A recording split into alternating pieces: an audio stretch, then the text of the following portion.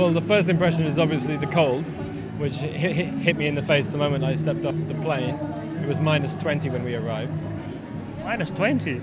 Yeah, which was insane. Probably the coldest I've ever been in.